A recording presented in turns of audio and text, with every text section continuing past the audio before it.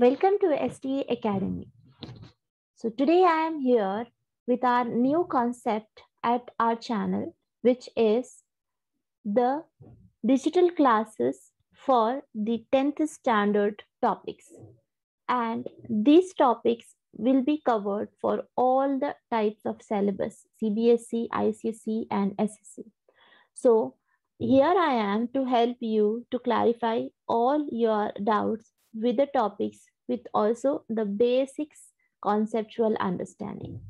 So today we are going to start with our chapter 1, which is the first topic of our chapter, which is the real numbers. So here I'll be focusing on the ongoing topic as well as to develop your basic understanding as well. So let us start the chapter, the real number. So first of all, it is very important for us to understand what is the meaning of real numbers. So when you just read the term numbers here, that would be the first thing comes to your mind is that we are going to learn something about numbers. Yes, that's absolutely right. We are going to learn something about numbers. Now let us just go back to our previous classes. In our previous standards, what we have learned about numbers, starting from the natural numbers. Natural numbers. We all know that the natural numbers is denoted as the capital N, and this set is having all the naturally occurring numbers. We also call them as the counting numbers. Goes on till infinity.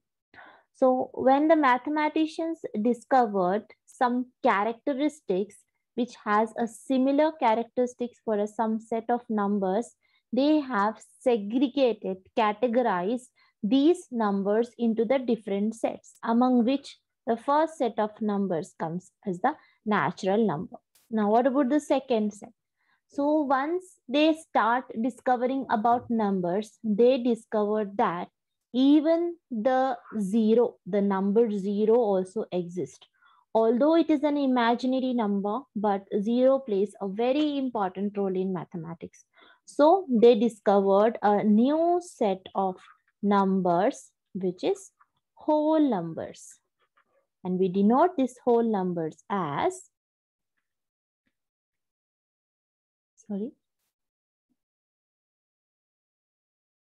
and we denote this whole number as the capital W. As I told you that when the zero is discovered, including all the natural numbers and zero, the whole numbers are discovered till infinity. What do you mean by infinity? Why am I putting these dots here?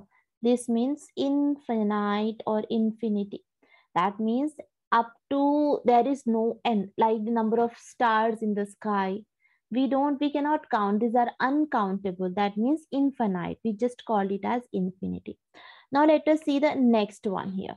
Now what is the next number? Now the scientist has discovered the imaginary, like how they discovered the imaginary number zero. In the same way, they thought, okay, when the basket is empty, that means there are zero fruits in the basket. But how about when there has to be some negative number? Okay, so that means suppose if we take away, if you want to take away 2 fruits from the empty basket, then what would be the value of the basket? Suppose the value of the basket is 0, and then we have to take away 2 fruits from the basket. So take away means minus, and then 2 fruits, but already there a basket is 0. So whenever you are going to add the fruits, whenever you are going to add few fruits to the basket, out of those 5 fruits, the basket value is already -2. That -2 has to be subtracted from 5, resulting the 3 fruits in the basket. So this is how they discovered the negative numbers, and they thought, okay, there is another set of numbers which is called as the integers, which has the negative numbers. Okay, and it is denoted by I or Z. And these sets have all the negative numbers till infinity and the whole numbers and natural numbers like. So this set includes all the natural numbers and the whole numbers and the integers. So now what happens next? Now after discovering this, the scientists, they thought, okay, we do have another form of numbers which are neither natural numbers nor whole numbers or nor integers. They are expressed in the form of a fractions, right? We already know that what are fractions. They are expressed in the form of a fractions. So what are they? What are they? They are called as rational numbers. Okay. So now when it comes to rational numbers, let me take you to the definition of a rational numbers, because this is very important for us to understand what does the rational number. So a number which can be or which is expressed in the form of P by Q, where P and Q are integers and Q is not equals to 0, is called as a rational number.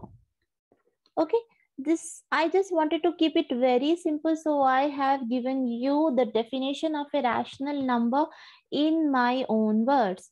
So children, this is very easy, this is very simple. Keep it very simple. You don't have to make it very complicated.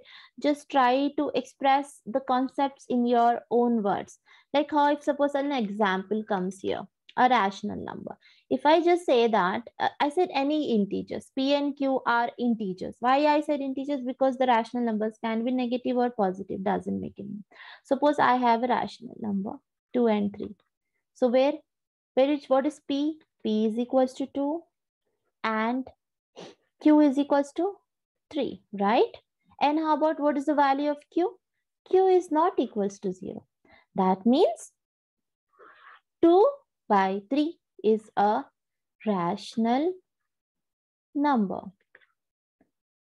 Okay, so now this is how we represent. And also then when we discovered that the rational numbers which can be discovered in the fractional form and expressed in the fractional form, where P and Q are integers and Q is not equals to 0, they're also having terminating and non-terminating rational numbers.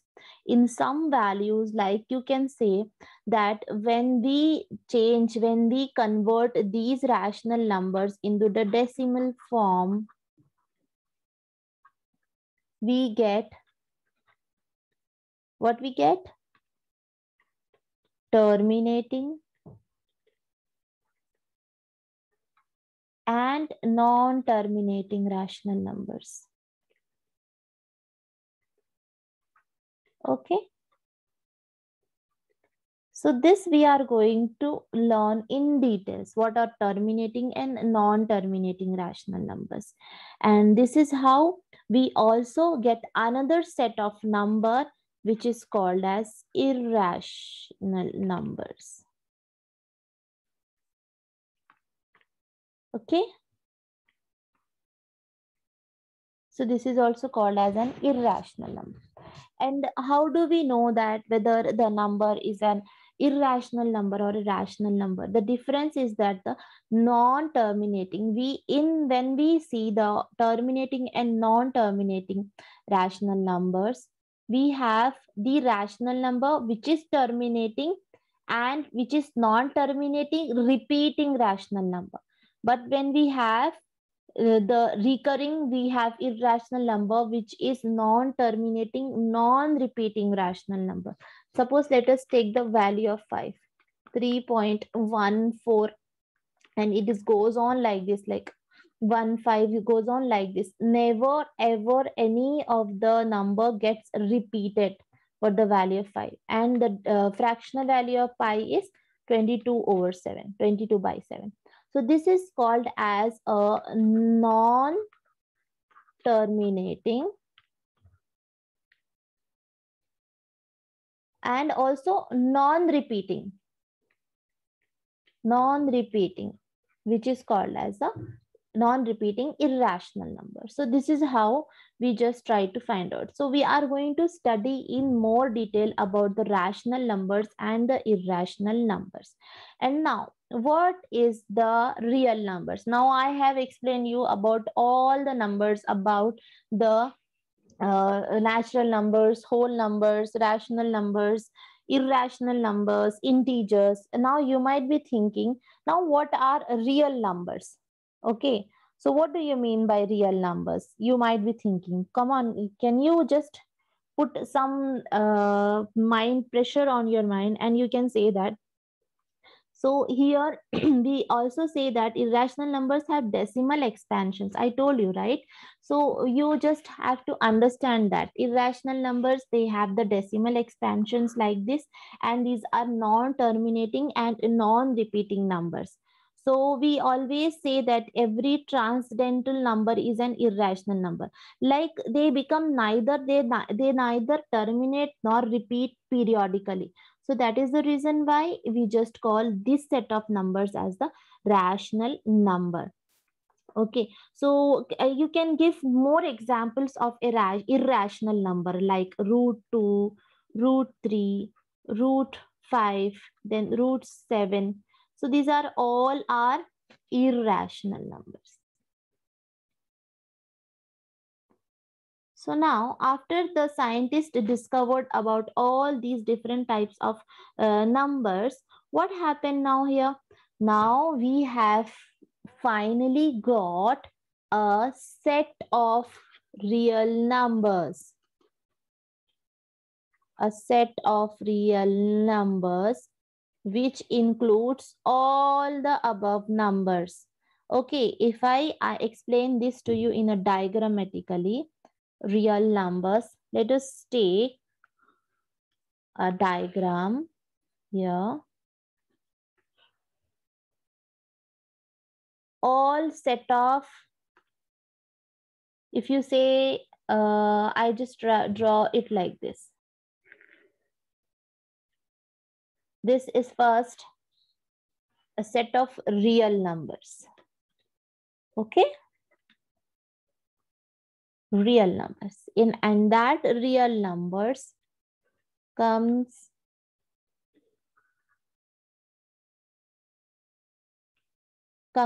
all the irrational numbers. Then comes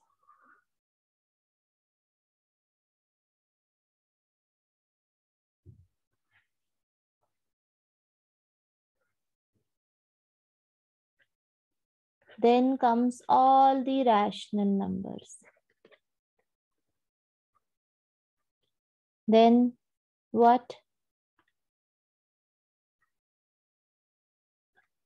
Then comes all the integers. Then, yes, all the whole numbers. And then all the natural numbers. So, the real numbers is the set of all these numbers: irrational numbers, rational numbers, integers, natural numbers, and the whole numbers. So this, we represent this real numbers with a symbol R. Okay. And when it comes to the rational and irrational number, we represent rational numbers with a symbol Q, and irrational number, as these are the decimal forms of numbers, as Q dash. So this is how we just try to represent the different types of numbers.